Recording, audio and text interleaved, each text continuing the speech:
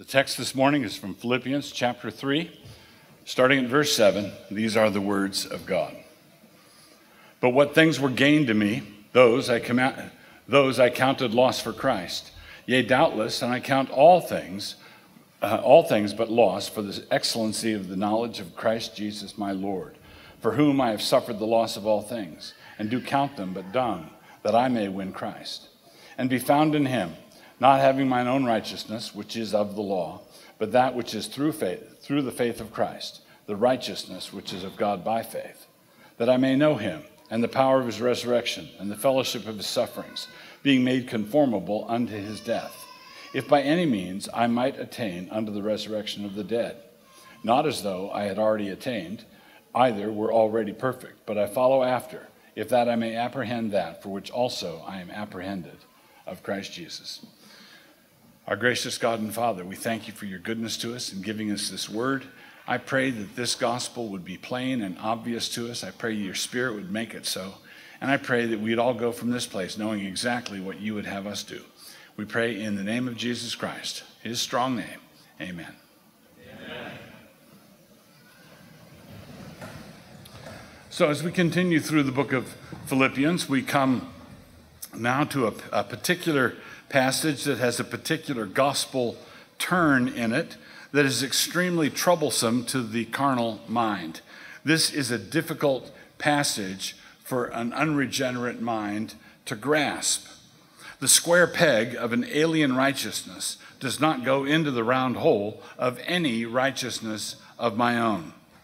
Consequently, a great deal of ingenuity has been expended in trying to make the language of Scripture fit in with how the carnal mind likes to work. And this is particularly the case with the carnal religious mind. We might even go so far as to say that this problem, this tension, is the driving engine of almost all new developments in theology. And that is not a good thing. The great Charles Hodge once said, if it's true, it's not new. If it's new, it's not true. The challenge always comes down to the unvarnished gospel versus the cold clatter of morality. That's what it always comes down to. Men trying to be righteous on their own and men receiving the righteousness of Christ. Those are the only two genuine options in this world. But this takes some getting used to. We need to explain it. We need to work through it, and we need to be confronted with this reality regularly. In his previous life, prior to his conversion, Paul had been very proud of his resume, which we went over earlier. He was proud of his heritage. All of those things had been gained to him, but no more. All of those things were gain, but no longer. He uses here the same word for gain that he had used earlier in Philippians 1:21. The word is kerdos. Earlier he had said to live is Christ, to die is gain. There, the metric for evaluating things was right side up. Here, he's confessing that it was upside down. All these things that previously had been gained to me, I now count but loss. So this indicates a complete reversal of values. This is a complete reversal of values. Paul went from the time when all that resume was gained to him, and now he is living in a state where to live is Christ and to die is more Christ. To die is gain. So he counts all of that as a loss for the sake of Christ. Verse 7. All of that is a wash. All of that is gone for the sake of Christ. He goes on to extend his surrender to everything, all things, considering the loss of everything to be insignificant when compared to the excellency of knowing Christ Jesus as Lord. That's verse 8. So it's not just what's on his resume, it's everything else that's outside his resume. Every conceivable honor, every conceivable achievement, every conceivable attribute of virtue, he considers it all loss.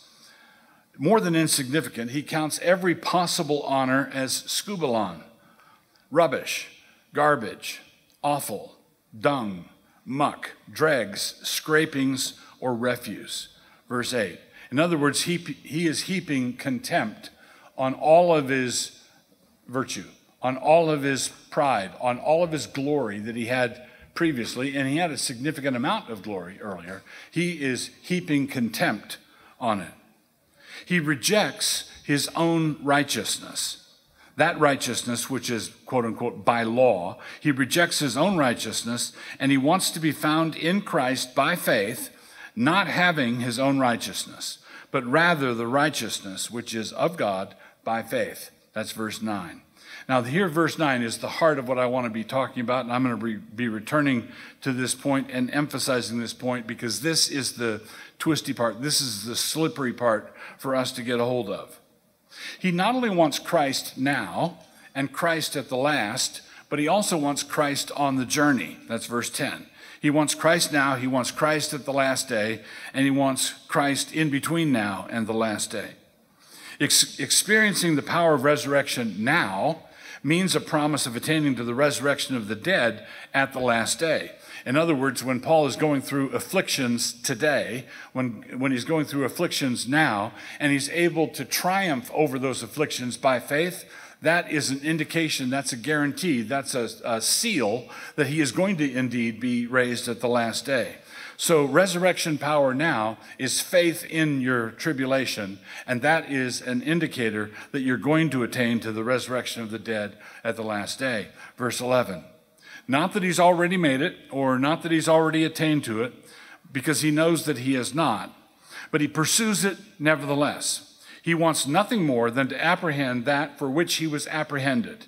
He wants to seize upon that for which he was seized. Verse 12. So on the Damascus road, God seized him. And Paul wants to pursue and seize that for which he was seized. He wants to apprehend that for which he was apprehended. So here's the challenging part. We have to screw this all the way in. This is an area where we have to pay close attention to the exhortation given by that great Puritan Richard Baxter when he exhorted preachers to, quote, screw the truth into men's minds. This truth, and this truth particularly, has to be screwed into men's minds. If we don't take care to do that, this is a particular truth. This particular truth will always pop out again, rattle on the floor for a moment, and disappear into an obscure corner, and you're going to have trouble finding it. This is a difficult concept for us to grasp. It is particularly difficult for religious, middle-class, respectable types. It's particularly difficult for people who clean up real nice.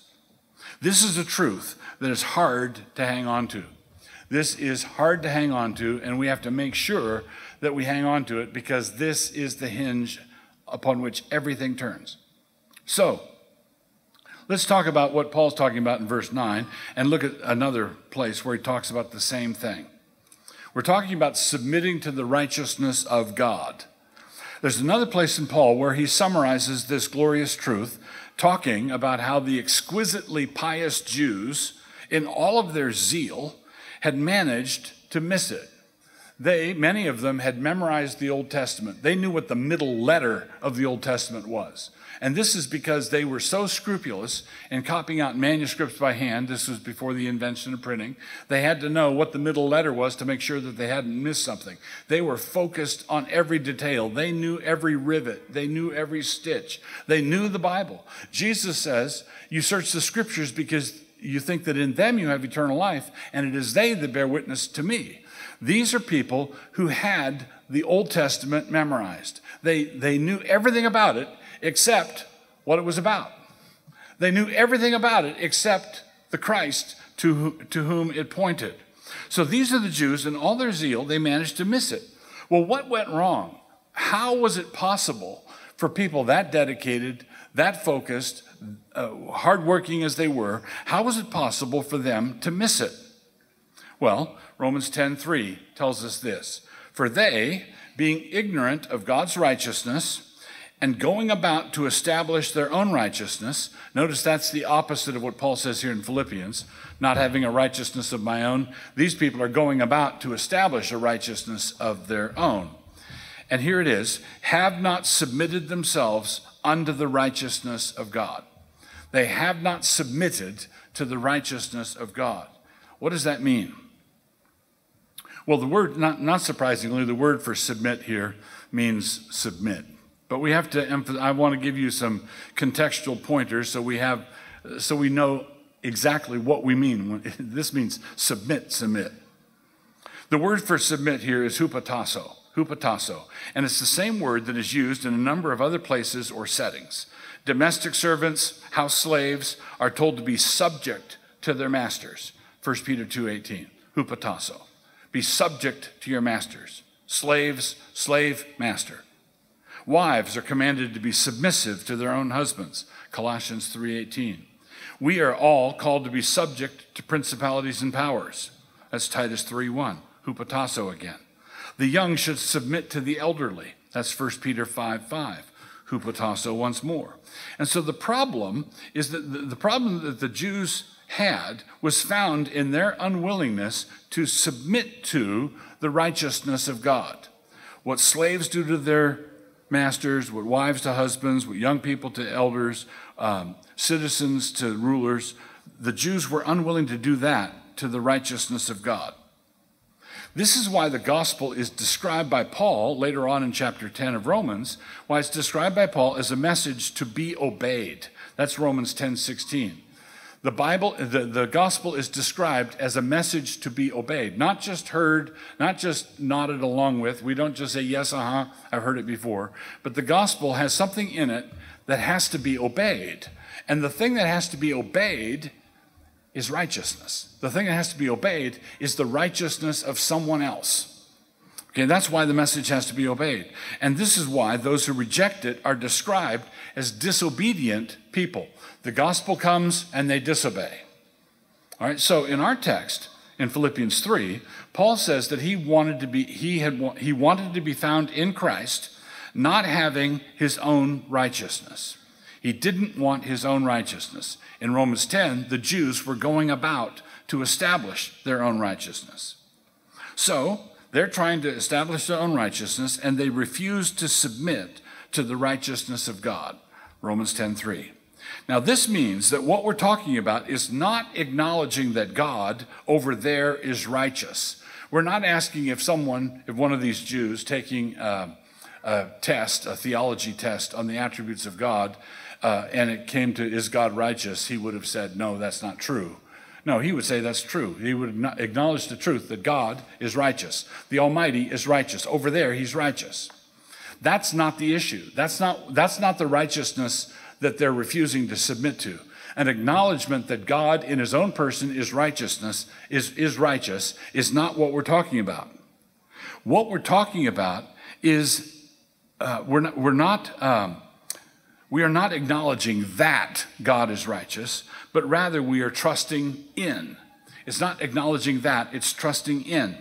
The righteousness of someone else is imputed to us, and so it is that every form of ego credit vanishes. And this is the only way to get ego credit to vanish. It's the only way it's done. So the righteousness of somebody else, Christ's perfect sinless life, his death on the cross, his burial in the grave, his resurrection from the dead, all of that righteousness lived out in a human being's perfect existence is imputed to you. And when you receive it by faith, what you're doing is you're submitting to that righteousness. You're submitting to it. You're obeying it. You're coming under it. The poison of autonomy is here. The poison of autonomy is therefore found in the personal possessive pronouns, words like mine or ours, so forth. It is not to be found in the external things that we cook up to do, which may or may not be noble or right. Some men trying to save themselves might come up with wicked things. Other men trying to save themselves might come up with good things in themselves. So some men want to please God by flying airplanes into skyscrapers. That's an evil thing, but they think that God approves of it. They think God applauds it. So they fly a plane into a skyscraper. That's a wicked thing, but they think it's righteous, and they think God thinks it's righteous. Or someone might say, I'm going to establish soup kitchens. I'm going to help little old ladies across the street. I'm going to start a philanthropic organization that's going to help the poor. Those things, objectively in themselves, are good. Those are good things. So men might try to do wicked things that they think are good, that they think are righteous in order to commend themselves to God. Or they might do things that actually are good to try to commend themselves to God. But notice that Paul says in 1 Corinthians 13:3, if I give all of my possessions to feed the poor, but have not love, he says, I am nothing. If I give everything away, if everything I own is given away to feed the poor, but I don't have love, I am nothing. Well, why is that? That's because I didn't give everything away. I gave everything away except my own righteousness. I gave everything away except my sense of self-worth, my sense of dignity, my sense that I'm a good person. I gave everything away but me, right? Everything away. In fact, I was trying to build up a storehouse of more me. I was trying to increase my store of self-righteousness. Look at me. I gave all this money away. Look at me. People have given me this honor, this award, this dignity. And so look at me go. Look at me go. Look at me go. So I gave everything away except my own righteousness. So as long as I cling to that, I'm clutching at my own essential unrighteousness. I'm clutching at my own unrighteousness. And this is why, this is the hard part, this is the thing that we have to screw into our minds. This is why the deepest repentance possible is not of the things we are ashamed of. That repentance for that sort of thing is good.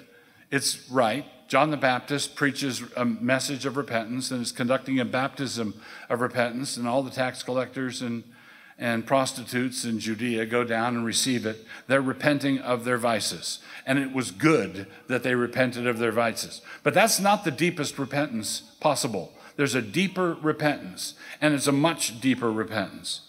Men are not truly converted until the day that their virtues humiliate them. You're not truly converted until your virtues seem like dross in your eyes. Men are not truly converted until the day that their virtues humiliate them. This is why tax collectors and whores enter the kingdom first, as Jesus says in Matthew 21:31. And sometimes we put 3 or 4 layers of Holy Speak varnish on top of the words of Jesus, it's Bible talk, right? And we thereby ignore what he actually said. Jesus said, round up all the theologians and scribes in Israel, and he said the hookers are getting into heaven before they are. Why? Because the theologians all graduated from Bag of Snakes Seminary. And I'm going to go up to their temple and I'm going to flip tables. Jesus was not gentle Jesus, meek and mild. Jesus was confronting, and this is the key, Jesus was confronting the virtues of Israel. He was confronting, now there was a great deal of wickedness behind the scenes and under the table. There's a lot of wickedness going on, but Jesus was challenging their virtues. The hookers and the tax collectors know how valuable all of their virtues are, which is to say, not very, which cannot be said for the theologians and the scribes. See, this is the problem. When we come to repent of our vices, well, let's say your vices bother you, they bug you. When you come to repent of your vices, you're repenting of porn. You know what are you trying to do when you're either repenting or you're seeking to repent or wishing you could figure out a way to repent? What are you doing when you're trying to repent of your porn or your anger problem? What you're trying to do is you're trying to flip your life right side up. That's what you're trying to do. And you think, well, it's obvious that I ought to be trying to flip my life right side up. But when someone tells you to repent of your virtues, he's telling you to flip your life upside down. And what kind of sense does that make? I've already got enough things upside down. Things are already raggedy over here. Why would I find my 3 remaining virtues and try to invert them? Because that's the thing that's in the way. That's the thing, you're not submitting to the righteousness of another. You're not submitting to the righteousness of God. Flannery O'Connor describes this principle wonderfully at the conclusion of her very potent short story, a short story called Revelation. At the climax of the story, a woman, a white respectable woman down south, has been given a vision, and she has been given this vision most reluctant, she receives it most reluctantly, and the story is the whole setup on how she is brought to the point where she can see this. Mrs. Turpin has been given a vision of a great procession into heaven, and at the conclusion of the story it says this: upon it, a vast horde of souls were tumbling toward heaven. There were whole companies of white trash, clean for the first time in their lives. and bands of blacks in white robes, and battalions of freaks and lunatics, shouting and clapping and leaping like frogs. And bringing up the end of the procession was a tribe of people whom she recognized at once as those who, like herself and Claude being her husband, who, like herself and Claude, had always had a little of everything and the given wit to use it right. She leaned forward to observe them closer. They were marching behind the others with great dignity, accountable as they always had been for good order and common sense and respectable behavior. They alone were on key.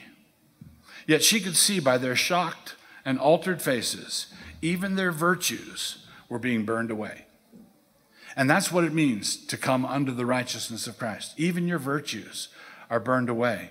You see, it's really difficult. It's really challenging for us because gunk, sexual gunk, emotional gunk, all the gunk that we get into that we know is gunk. It's like pine pitch on your hands, and how do I get this off? But it comes off. You can be washed clean. But the grime of your virtues goes clean to the bone. And what is it? What can scrub that off? What can scrub off your virtue? What can scrub off your own sense of your own dignity and your own rightness and your own essential perspective on the world? What can do that? Nothing can do it except the white, hot righteousness of Jesus Christ. That's the only thing that can touch it. That's the only thing that can touch it. And this is the thing. This is the situation we're in, and this is the peril that I think that we're in. Non-believers, for many centuries, have been able to be ashamed of their vices. We are living in a time of high rebellion where they have pride parades to celebrate their vices. So we got pride parades to celebrate their vices. And many traditional conservative types want to react against it. There's a pushback. But in this pushback, they're dirty and we're clean. And do you see the peril? They're dirty, they're unrighteous, and they're proud of their unrighteousness, and we are going to go about to establish a righteousness of our own. In other words, we're going to go to church and have our very own pride parade. We're going to do pride our way. We're going to have pride parades this way. We don't have the rainbow pride parade. We have a different colored pride parade. But at the same time, we have to confront the moral disorder that they're introducing. Sodom and Gomorrah, God visited his displeasure from heaven against them. The moral disorder has to be confronted. But it has to be confronted by Christians who understand the gospel in such a way that they establish the moral chasm between that kind of life and the kind of life that Christ calls us to, and to do it without becoming conceited. And there is no way to be righteous without being conceited unless it's the righteousness of somebody else. If it's the righteousness of somebody else, if you are submitting to the righteousness of God, then you can be moral and not be stuck up. You can be moral without becoming full of yourself, because you know that by nature we are objects of wrath just as the others. There's nothing that distinguishes us from them except the grace of God. This is the hardest thing in the world for us to lose, our own righteousness. Our own righteousness is our precious, and we have to let it go. We have to throw it away, and we have to submit to the righteousness of somebody else. Our Father and our gracious God, we thank you that you have given us a gospel that touches the real problem. I pray that you would be speaking to people who are in the grip of this particular sin. I pray that you'd wash away all self-righteousness. I pray you'd confront us all. I pray that you deal with the remnants of it in those who have already understood this truth, and deal with the root of the matter in those who have not. I pray that we'd all be privileged to rejoice in the righteousness of someone else. Father, I pray that as we lift these things up, you would receive the words that Jesus taught us to pray, saying, We often call this meal the Lord's table, and for good reason. That is the language Paul uses in 1 Corinthians chapter 10, verse 21.